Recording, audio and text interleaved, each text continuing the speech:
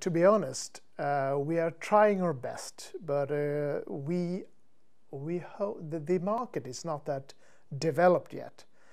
The only market I really use is that we are doing some buildings at the moment with recycled bricks, and that field of the building materials are quite developed.